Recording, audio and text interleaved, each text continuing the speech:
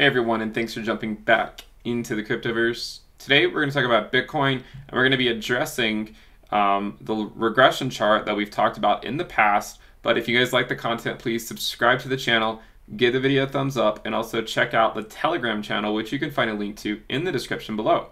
So this video, in fact, is just in response to another crypto YouTuber who presented my chart and mentioned me in his video.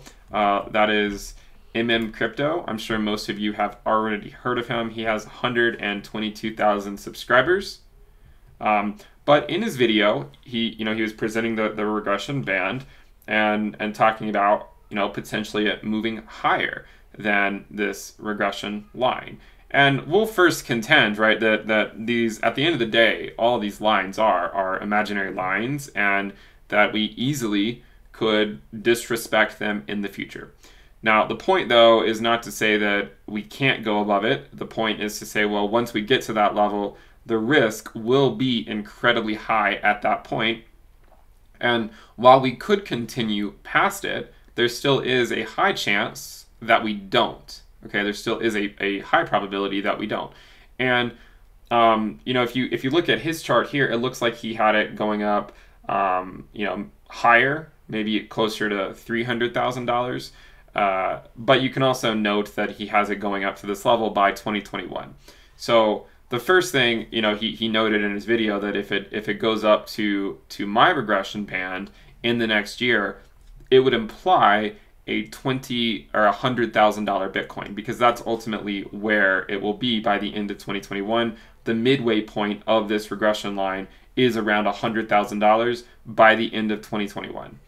Okay, and you can see that past cycles have gone up to around this level. This one came to the bottom, this one came to the midway point, and then this one came to the midway point. If this one comes to the midway point by 2021, by the end of 2021, it would imply a $100,000 Bitcoin. However, if it takes us a little bit longer to get there, let's say we get there at the end of 2022, then it would actually imply slightly less than a $200,000 Bitcoin at the midway point, right? And maybe around a $150,000 Bitcoin by the end of 2022. By 2023, it might imply a $200,000 Bitcoin, or even slightly higher than a $200,000 Bitcoin if we come to the midway point. Now, the point of this video is to just say, this function, this regression line here, is a monotonically increasing function. So while it does predict that 100K within 2021 would still be within the realm of this equation, in the midpoint of the regression band, while it does say, okay, well, this would be within the regression band, if it takes longer to move up, then maybe it could imply a higher valuation of Bitcoin and still be within the regression band. It just might be a little bit later, right? It just might be a little bit later than 2021. So we don't want to discount the likelihood of short-term bubbles or mini bubbles. We had one in 2019 that took us to 14K, again, which was a lot lower than our fair value regression band, right? Or it was a lot higher than the fair value regression band. We're still only coming just above it. So again, I maintain that the move in 2019 was more ahead of schedule than the current move we've had in 2020.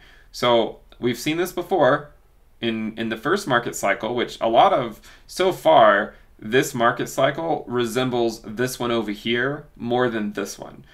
We came to the regression band, then we came back up, right? We came back down into it, and then we came back up, and then back into it, and then back up.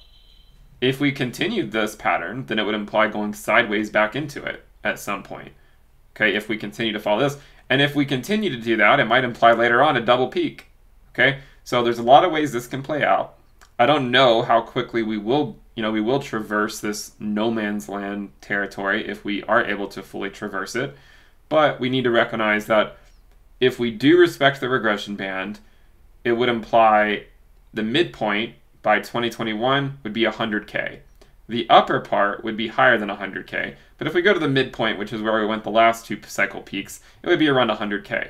However, if the next cycle peak takes us longer to get to, and there's more of a buildup, then it could take it to maybe 150K a few months, 12 months later or something. Or if by 2023, maybe even a little bit higher than that. So it's all about, how much momentum do you have going into it?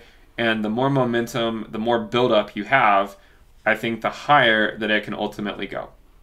So hopefully this is, a good video to think about and to just reflect on for a little bit.